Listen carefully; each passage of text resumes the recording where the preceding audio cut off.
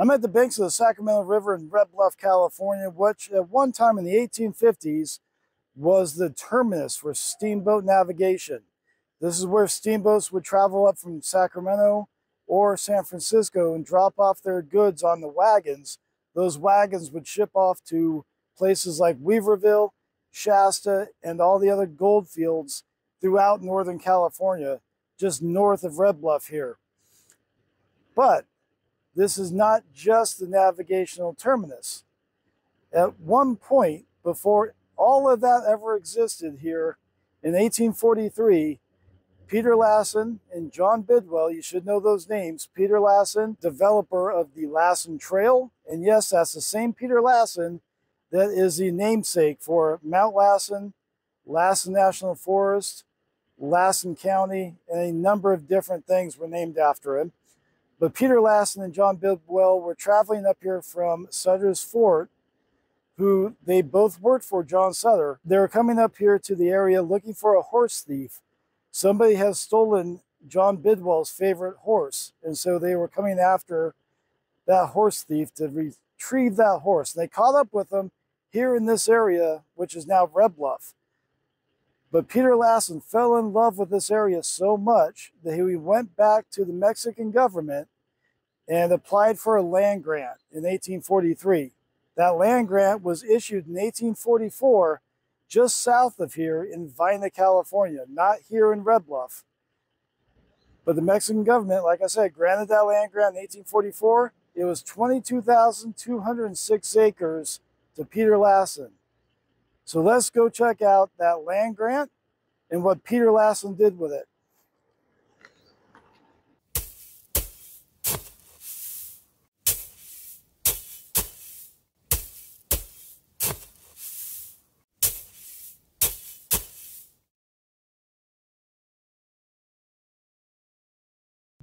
Welcome to California Unearthed. I'm in Rancho Bosquejo today, which is in the Vina Plains here in Northern California.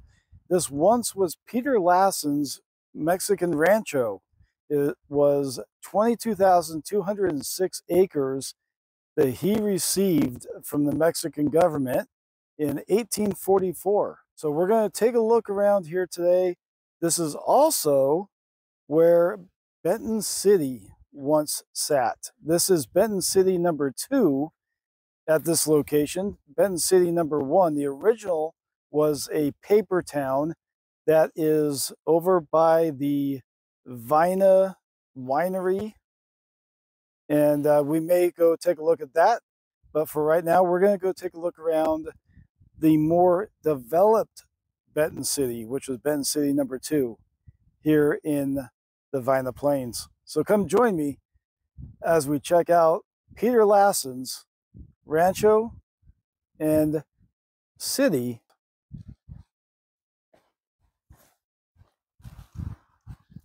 First things first, we need to talk about who Peter Lassen was. And in all my research over the last week, I found the most intensive information comes from a California historic landmark, number 565, which is about 5 miles south of Susanville in the Honey Lake Valley area. This became a California historic landmark in 1957 and is Peter Lassen's final resting place. But this was not his first final resting place. Peter Lassen was actually killed on April 26th, 1859 in the Black Hill Canyon area of Nevada. On November 27th, 1859, the Freemasons went to Black Rock Canyon, Nevada, retrieved his remains, and brought him back to the Honey Lake Valley area to bury him here. On June 14th, 1862, the Freemasons erected a 10-foot stone monument to honor Peter Lassen. That monument can still be seen today, but it was becoming destroyed, and in 1917 was replaced with the taller one that you see next to it in this photograph. But what's cool about this historic landmark is they have a plaque here with different sections in it talking about the life of Peter Lassen. And I want to read from all 6 of those panels and give you the history of who Peter Lassen was. Lassen's birth. Peter Lassen was born on October 31st, 1800 in Farum, Denmark. At the time, Farum was a small village about 15 miles northwest of Copenhagen. Peter was was the son of humble parents. His mother's name was Joanne Sophie Westengard, and his father was Lears Nelson. In the church records, Lears Nelson was called a farm laborer, day laborer, smallholder. As it will be seen, Peter's family name was not Lassen. His father was called Lars Nelson, and it is in honor of him that Peter is called Peter Lassen. Lassen means son of Lars. At that time, it is quite common among Dutch farmers that the children had their family name in honor of their father's first name. This is called patronymic and is an alteration of family names from generation to generation, making Dutch genealogical studies almost impossible. Anyway, Peter was the son of Lars, and therefore he was called Peter Lassen, Larson. While living in Denmark, he spelled his name in different ways. In the beginning, he was just Peter Lassen. Later on, he spelled his name Peter Lassen, Larssen. At other times, he called himself Peter Lassen Ferrum. In the passport records of Copenhagen in 1830, one of the public offices simply registered him as P.L. Ferrum. That Lassen himself preferred to be called Peter Lassen Ferrum when he was living in Copenhagen. Must have been meant as a help for the authorities. Peter Lassen was a common name in Copenhagen in these years, and it is obvious that Lassen would not like to be confused with other persons. Migration of Peter Lassen. We do not know the exact date on which Peter Lassen arrived in America. Let us suppose that he landed in the early spring of 1831. Most reports say that Lassen arrived in Boston, Massachusetts. Also, his passport had Boston written as a destination. Besides, this town was at that time one of the most important immigrant gateways. In Boston, Lassen got his first impressions of his newly adopted country, America. He must have felt confused hearing all the different tongues, English, Italian, German, Spanish, French, and many more. Lassen soon learned that if he wanted to make progress here, he would have to learn the most important and used language, English. In Boston, Lassen worked as a blacksmith. He may not have liked the big city with the crowds of people of different nationalities because he only stayed there a couple of months. We do not know why Lassen left Boston. Boston only became one of the many stopovers on his way trying to find the luck. It was after his arrival to America that he changed his name from Larson to Lassen. It was still unknown why he did so. He may have found that Lassen was easier to pronounce and that it sounded better in the American language.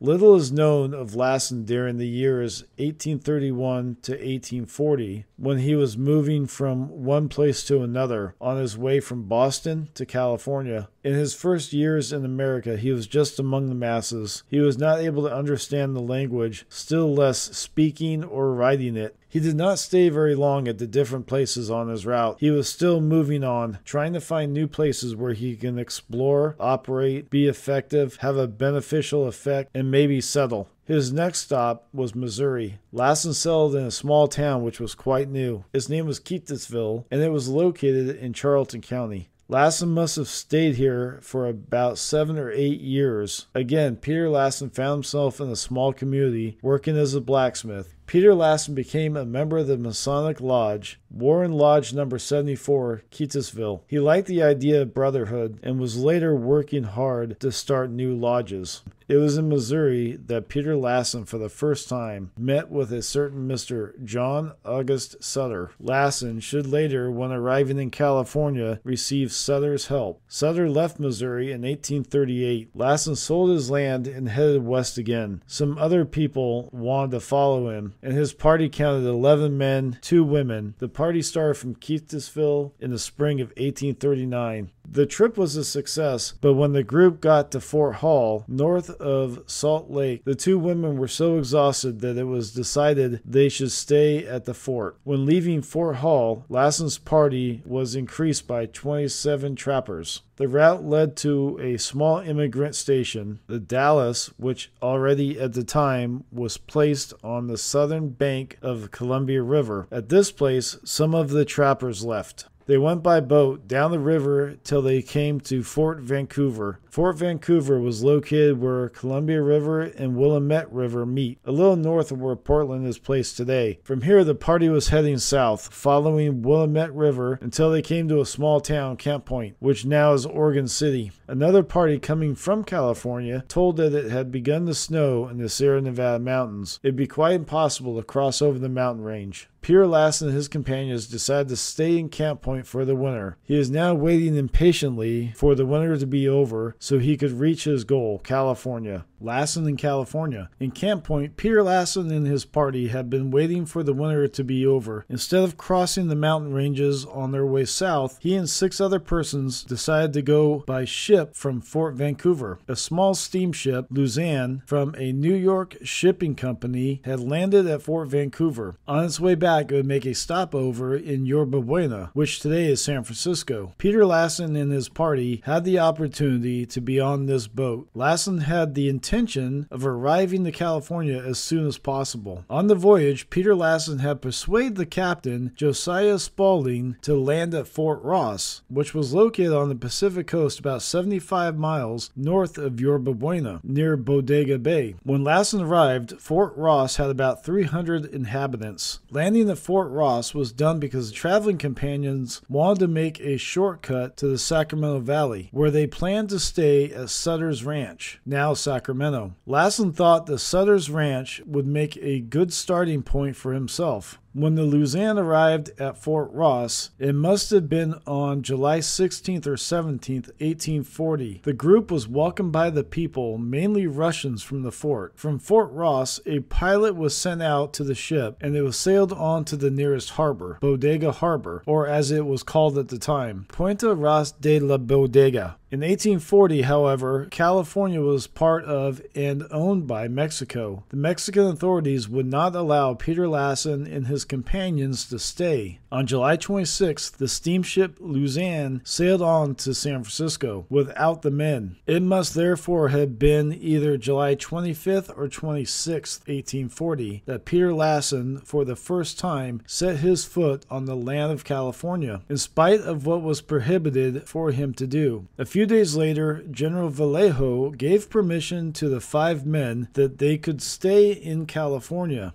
In the middle of August, the 5 companions arrived at Sutter's Ranch. This man was an absolute contrast to Peter Lassen. He was Gentile and felt that he was better than other people. No wonder that the common Peter Lassen would not stay too long at Sutter's Ranch. Only 2 weeks after their arrival, Lassen and one of his companions, William Wiggins, broke away from the Sutter's Ranch heading south. They had a stopover in Yerba Buena, where Wiggins noticed that the town only had 6 houses. These houses were the beginnings of San Francisco. The 2 men went on, route to the west. It took Peter Lassen 10 years from the time he arrived in Boston to reach California in 1840, and then on to San Jose, which was a big town of 500 inhabitants. He worked as a blacksmith in this town all winter. Lassen became a pioneer when the idea of building a sawmill began to take place in his head. Now Peter Lassen was the supervisor and contractor of his own mill, which became the first working sawmill in California. Lassen wanted to move on and sold his mill to Santa Cruz and returned to the new fort built by Sutter. In the spring of 1843, while Peter Lassen was still working for Sutter, some cattle were stolen by a party of immigrants. So Peter Lassen and some other men, among those John Bidwell, started a trip up the Sacramento River, following a route where very few white people had passed before. No map showing the region was available, so Lassen and Bidwell drew a map. They also gave names to places they were passing on their way. They traveled for several days when they found the part of the immigrants with the stolen animals, near where Red Bluff is located today.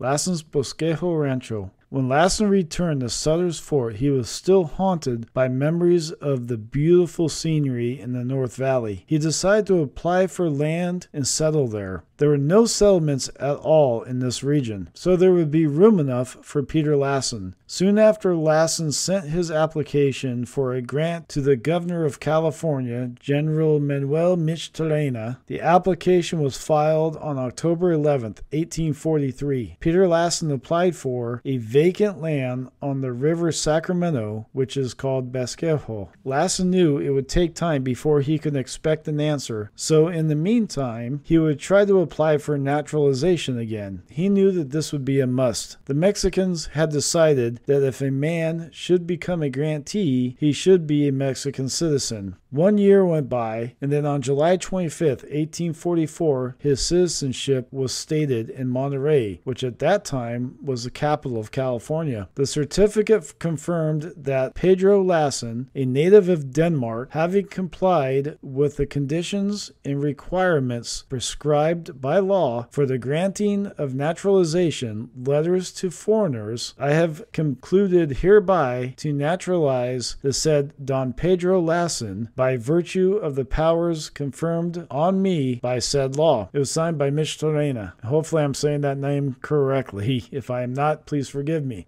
Lassen got his citizenship exactly 4 years after his arrival in California. 5 months later, on December 26, 1844, Lassen's grant was approved by the Mexican government. Lassen got 5 square leagues of land, which is approximately 22,000 acres. Soon after, Peter Lassen started out from Consum's River with his cattle, horses, and mules. His destination was Bosquejo at the Sacramento River. Lassen and his housekeeper, the Dutchman sergeant, knew that they had to be patient and take their time. When they reached Cordero, now Marysville, the river had become flooded, and they had to wait at least a month before. In February 1845, they were able to continue. Soon after they reached what became Peter Lassen's new home, Lassen's housekeeper soon learned that this nowhere was not what he wanted, and he disappeared. Lassen was now the only white man here, living alone among the Indian tribes, only having his herds of cattle, horses, and mules around. To be all alone in this beautiful nature must have made him happy. People who knew Lassen later told that it was his idea to build a town at this spot. Lassen's property had many names. Lassen's Grant, Lassen's Ranch, or the Spanish form, Lassen's Ranchero, are the most common names. It was also called Deer Creek Ranch, but Lassen, obviously in honor of his new naturalization in a Mexican vassal state, gave it a Spanish name, Bosquejo Rancho. Bosquejo means wooded land, so today we can visualize how the place was looking.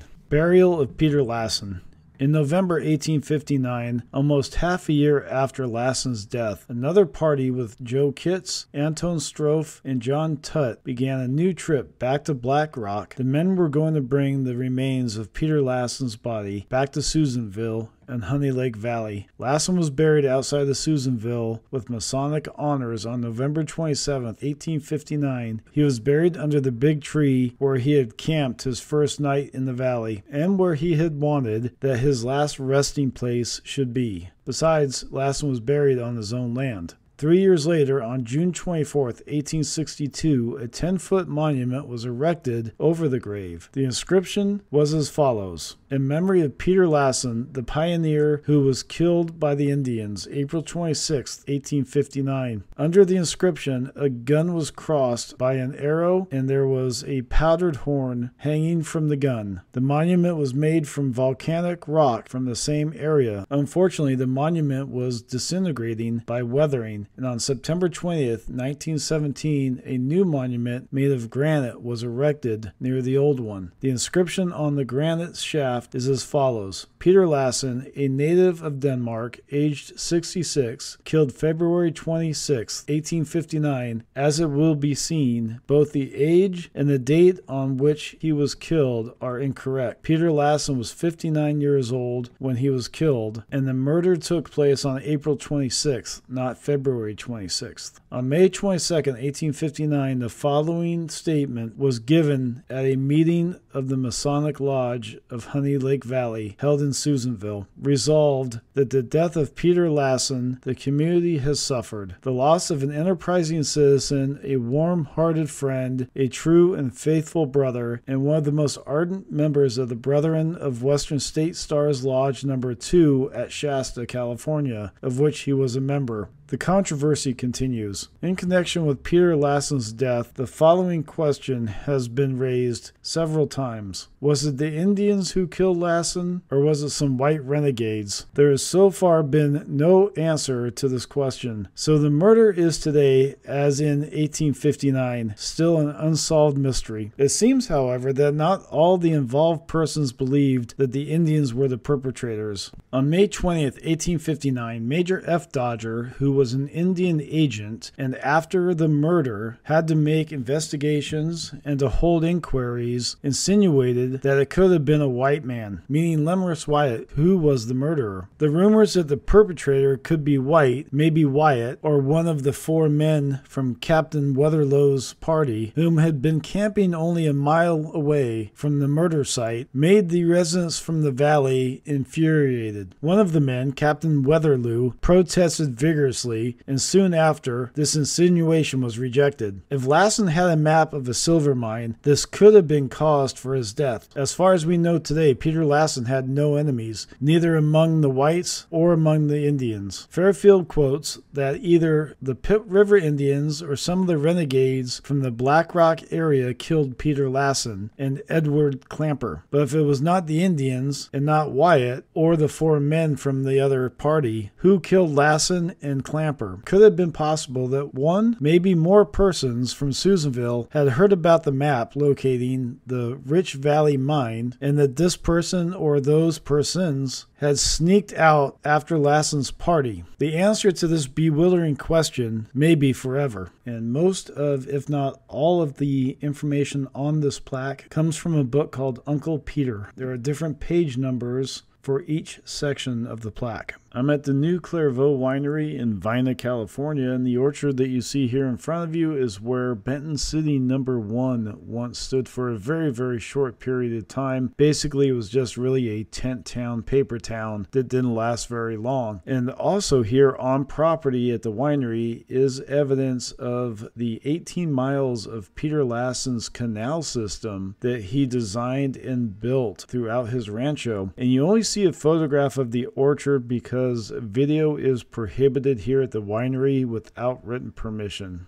In 1847, Peter Lassen laid out his town site with the help from Goldsberg Bruff, who surveyed the town for Lassen. Historian Dave Freeman and his crew actually found Bruff's historic marker put at the center of town to measure out the town site, which was about 1.5 miles long, half-mile wide. Lassen named his town site Benton City in honor of Senator Thomas H. Benton of Missouri. Benton City consisted of about 100 adobe homes in which the adobe mud was manufactured on property at the reservoir. It had a dry mix pit and a wet mix pit. They also produced bricks as well. You can still see where the adobe homes sat throughout the property because there are remnants of red adobe among the landscape throughout the area. These homes were evenly spaced along cobblestone streets that can also still be seen today. In 1847, Lassen would journey back to Missouri with Commander Robert F. Stockton to incite settlers to head west. While in Missouri, Lassen would secure a charter for the very first Masonic Lodge in California, which he intended to establish in Benton City. A spur of the Lassen Trail that crosses the Marysville to Shasta Road went right up to the front door of the Masonic Lodge, which was a 2-story wood frame with a half basement.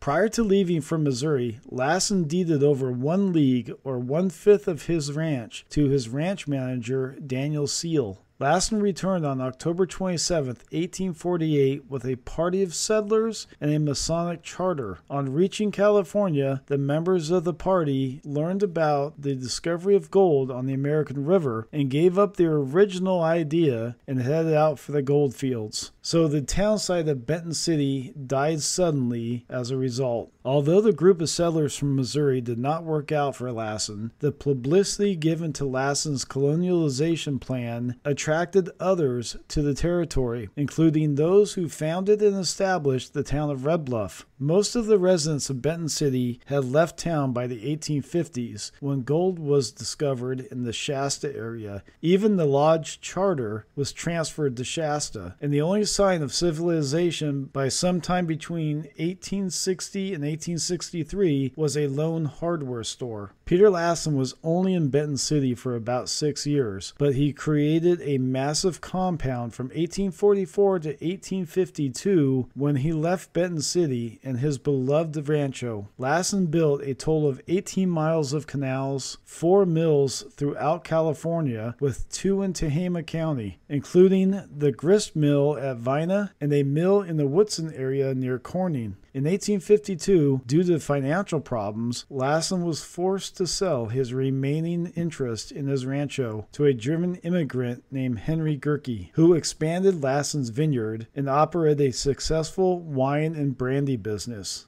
In 1881, Gerke sold Rancho Bosquejo to Leland Stanford, who created the Vina Ranch. It was the largest vineyard and winery in California, with the vineyards covering 3,575 acres. Leland Stanford died in 1893, and the property was deeded to Stanford University and was sold off piecemeal-wise, with the final 200 acres being sold in 1919. So the property out here in the Vina Plains is private property. So do not try to find this place. This is not public at all. I have been invited here to be able to film the old town of Benton City. And so, like I said, private property, do not trespass. Here in Benton City, there was 2 wooden structures. There was a house just up the road here, along with the Masonic Lodge.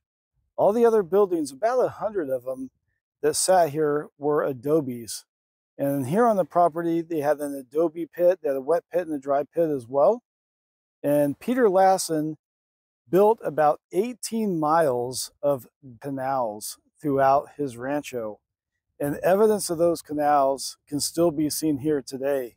It is really, really cool. So I'm down at one of the canals. Unfortunately, this is not one of Lassen's canals. This is Leland Stanford's canal. Leland Stanford ended up buying the property, but he built a bunch of canals alongside of Lassen's canals, and this just happens to be one of those. And we are just down the ways from Lassen's adobe and the mill pond. And the mill is just on the other side of this canal. And then Lassen's canal is in that same area, just a little bit farther down. But this is pretty cool, pretty little area. The dog's enjoying it. Yeah, which we have to say thank you to our other tour guide, Abby. I'm right at the crossroads of Lassen Trail, which is heading right behind me here, and the Marysville to Shasta Road, which is going that direction. And no, I am not selling my soul to the devil here at the crossroads. But then over on this side, just to the right and behind the beehives out there, is where Lassen's adobe was located at, that he built in 1844. So that was his adobe, and he had I believe what Dave Freeman said, a 60-acre garden over here to the left. So this is pretty cool to be able to stand here at the crossroads of the Marysville Shasta Road and the Lassen Trail. This is a pretty cool thing. Take a shot of this road going to Shasta. So here in the Vina Plains, that road right there would take you to Shasta. And then the road just to the right here would take you on to the eastern United States, if you want to go that direction. All right, so that's a trace chain, and that's from an old wagon part. And it's right here on the road, kind of the crossroads between Marysville to Shasta and Lassen Trail. And Dave found this today. That's pretty cool. And then over here, where you see those vehicles, that is where the Masonic Lodge sat. And so let's go check out where the Masonic Lodge was, and we'll find out what that's looking like right now. I'm standing in front of the very first Masonic Lodge here in California. That's right, the very first Masonic Lodge. It is right behind me. It's just a pit now. Obviously, no lodge exists anymore here, but this was built around 1848 by Daniel Seal. And Peter Lassen was in Missouri getting the charter for this lodge, and he brought it back 1848. And so that made this the very first Masonic Lodge. It's the same size as the one in Tehama, just down the road from here. And it's about the same design as the one in Benicia. But this is, like I said, the very first one. And this lasted up until about, early 1850s. And the charter was then moved to Shasta. So the Shasta Masonic Lodge that is up in Old Shasta State Park has the charter that was originally from here. And it was the very first charter in California that Peter Lassen brought back from Missouri. And while we're here, we're going to take a look around the basement here. And we have some guys working in the basement today and doing some excavating, looking for historical artifacts. And then we also have a well. We're going to go check out the well. It's actually not a well. It is the outhouse for the Masonic Lodge, but it looks like a well. So let's go check it out. So this is pretty cool. I don't want to disturb these guys too much, but take a look at that. It's a basement. And they found an old shovel from the mining days. And if you look, there's some concrete there at the end. Obviously, they didn't have concrete in the 1840s, so this building was used throughout the decades after the 1850s. So let's go look at the outhouse, or the well. They call it the well, like I said, but it's actually the outhouse.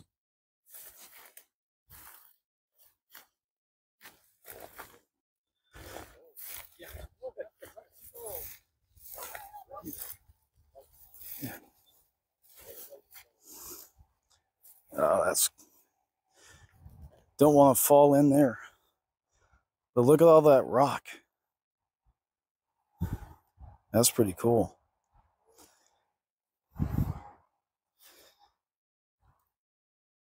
Wow.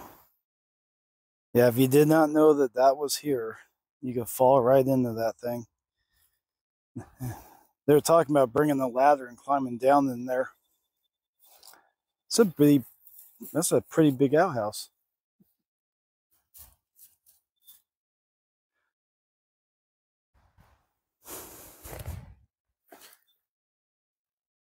This is an absolutely beautiful day today.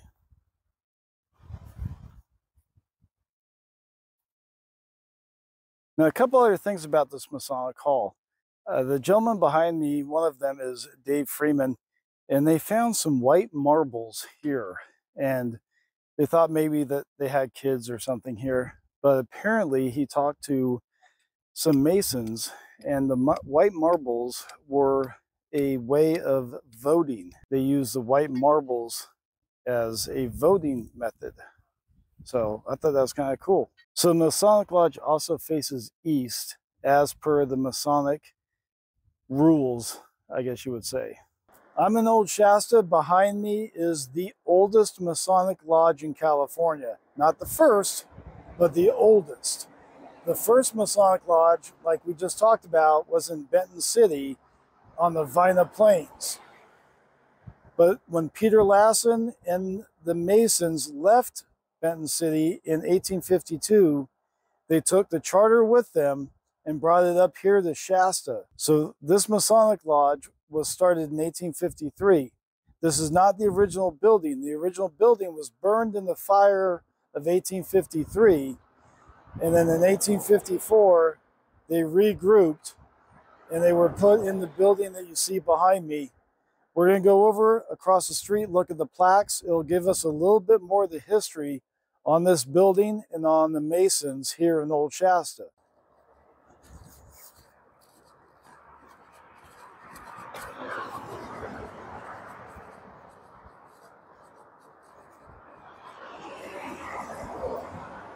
Plaque reads, Western Star Lodge No. 2, occupied 1854. The oldest Masonic lodge in the state of California, chartered by the Most Worshipful Grand Lodge of Missouri on the 10th of May, 1848. This building was dedicated on St. John's Day, the 27th of December, 1854, and has been in continuous use by the lodge ever since. After the Great Fire of June 14th, 1863, I believe that's supposed to be 1853, when most of the city of Shasta was destroyed, the lodge lost all of its possessions, save its Missouri charter, and continued to meet in the upper floor of Dr. Benjamin Shertiff's home, which stood on a hill west of town from 1851 to 1967, when it too was lost to fire. On the 4th of December, 1854, the lodge trustee purchased the upper floors of this building, the street level being the Norman and Tucker General Merchandise. In 1857, the lodge acquired ownership of the entire building. The Western Star Masonic Hall Association, Inc. owns and maintains this property, and also a cemetery founded in 1864. The Shasta Masonic Cemetery, located at 11471 Muletown Road, southwest of town.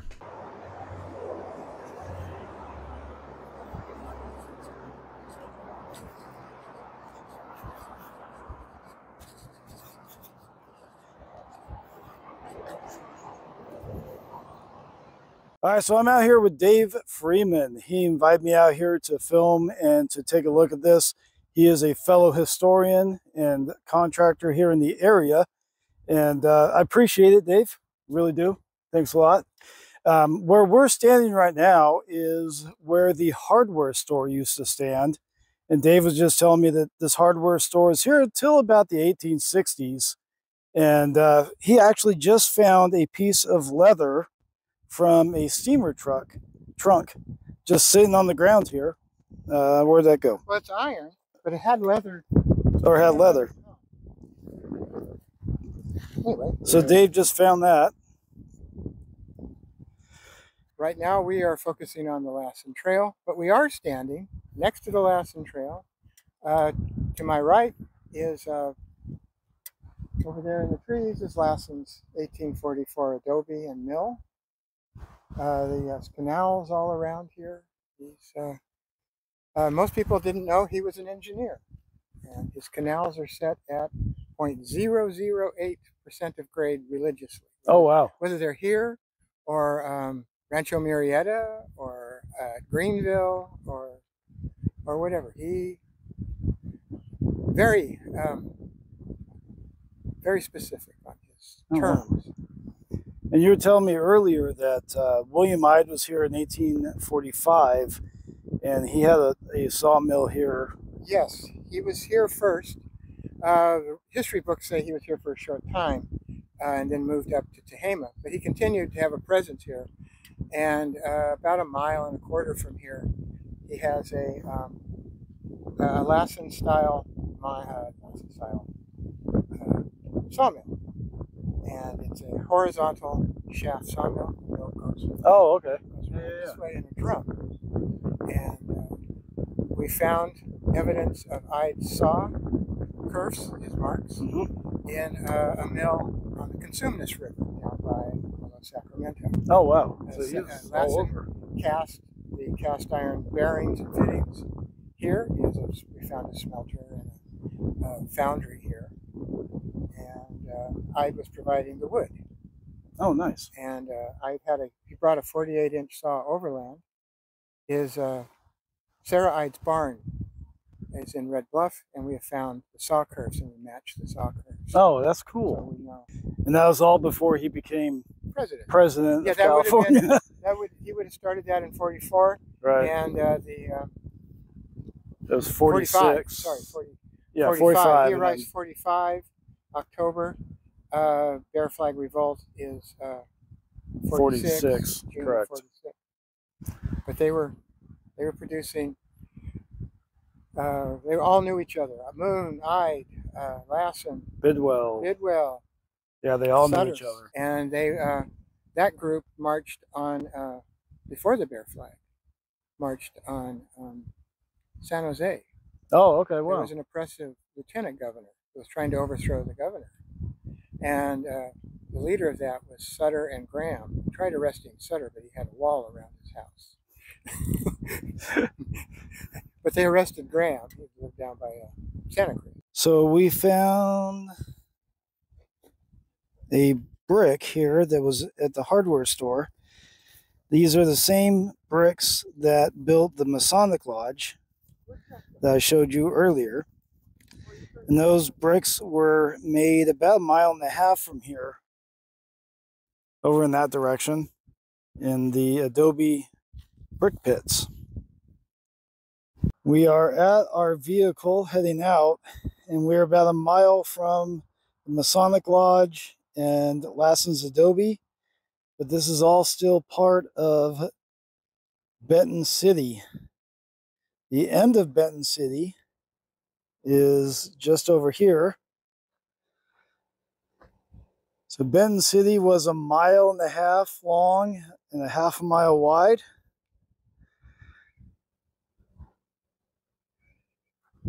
So it was a good distance.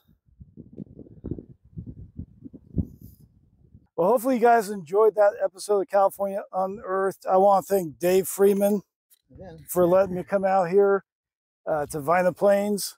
And like I said before, this is private property. Do not come out here. But Dave invited me out here to come film Benton City and Peter Lassen's Rancho. And so I highly, highly appreciate it. Thank you, Dave. If you like the video, smash the like button, subscribe if you haven't subscribed, and we'll see you guys on the next episode.